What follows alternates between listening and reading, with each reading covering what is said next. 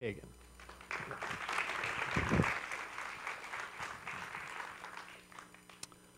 Some weeks ago, I was actually having lunch with Brent. And at that lunch, he was sharing some of his ideas with me about happiness and work. And at the same lunch, I was sharing some of my thoughts with him about how really his job and my job and the job of people like both of us is to be students of social change for our clients. So actually, I find it really fitting today that I'm going to stand here and tell you that we're standing on the edge of a perfect storm of social intelligence. Oh wow, we really jumped in here. Let's back up. Okay, that's where we started. So what is social intelligence? Social intelligence is really just knowledge that arises out of the intersection of society, technology, and our ability to make sense of the world around us. And this is the space that I play in. Now, there we go. Okay. So what we're seeing is that these three areas are in a feedback loop that are evolving faster and faster. And we're seeing evidence of this in exponential curves like this. Exponential growth that we are seeing in the growing power of our computers, in worldwide patent and innovation rates, in global adoption rates for cell phones, internet use, smartphones, and social media. And if you look at that curve and the date where things are at, you'll see that we're about to enter a sharp vertical takeoff point that's really going to have tremendous implications for our near future. We're already beginning to see this play out in how each generation prefers to communicate. The latest generations are already growing up with smartphones, swipe and gesture interfaces, 24/7 mobile internet access at their fingertips. They're probably going to communicate constantly in short bursts and tolerate the net, knowing more about them constantly than you and I can imagine being comfortable with. And the significance of this is that each generation is producing orders of magnitude more information than the generation before it. So we're going to need new tools to handle that storm of information. And so this is the area where I look in. I'm a student of change. And for me to get an idea of what tomorrow's tools may look like, we can look at the social media intelligence tools and innovations that we have today. I'm going to break these into three areas just for simplicity. And the first area is social network analysis, actually a very well-established discipline. For most of us, social media is synonymous with social networks. And this is because we're social animals. We're concerned with relationships, influence, reputation. We're concerned with communities of like interests. We're concerned with how friends and people work together. However, that being said, the type of information you're most likely to encounter in digital communications are descriptive communication, descriptive statistics like volume. Volume is a very popular measurement, and it's used to basically tabulate, count up the number of mentions and occurrences of around an issue, around a topic across the social media space.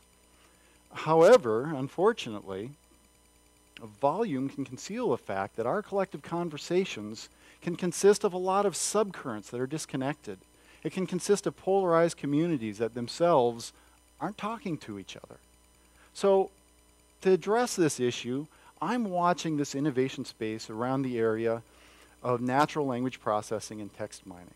And we're seeing tools that are just really beginning to map out what's going on inside all of these conversations for conversation discovery, for identifying brand and topic associations. Another really interesting area of development right now is sentiment analysis. And sentiment analysis is basically how computers go out and find words that are loaded with positive and negative content and meaning and combine them all together to give a big picture of public opinion around an issue. It's still a frontier research area, and this is basically because computers, like humans, aren't really all that good yet at making sense of sarcasm and professional lingo and slang. Hopefully we'll conquer that soon, though. So now with that as our foundation point, I'm going to start talking a little bit about the future. I'm really here to talk about visioning. And the future of social intelligence systems. First of all, I'm a dreamer.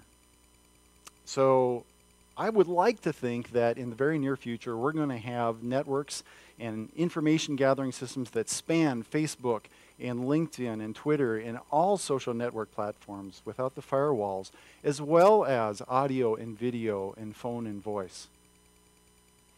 I think that we're going to see devices, commonplace everyday items begin to acquire computing power and the ability to record and communicate, so that in essence, everything around us is going to become sources of information about our behaviors, preferences, and lives.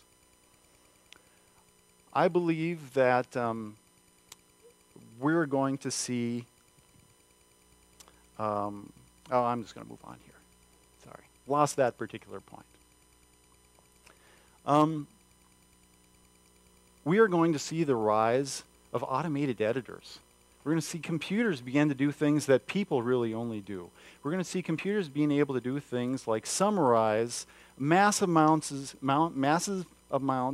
of articles, documents, and conversations in an intelligible way. And this is going to enable all of us, along with smart systems, smart agents, software agents, smart filters and searches, to become our own researchers.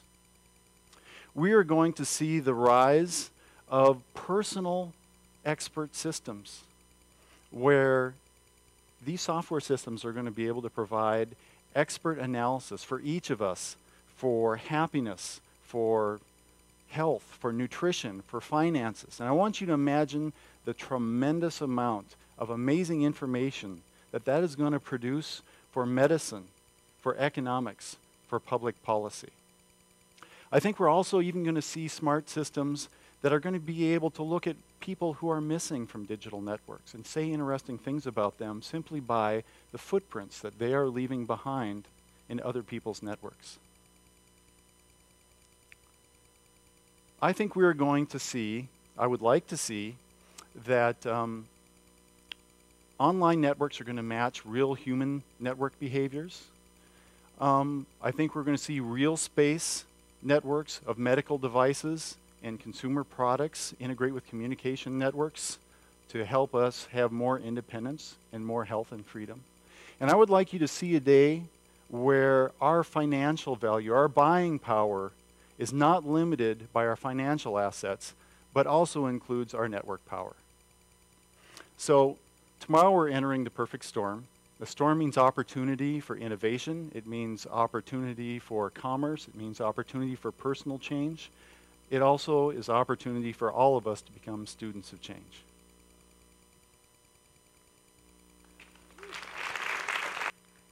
Thank you, Guy.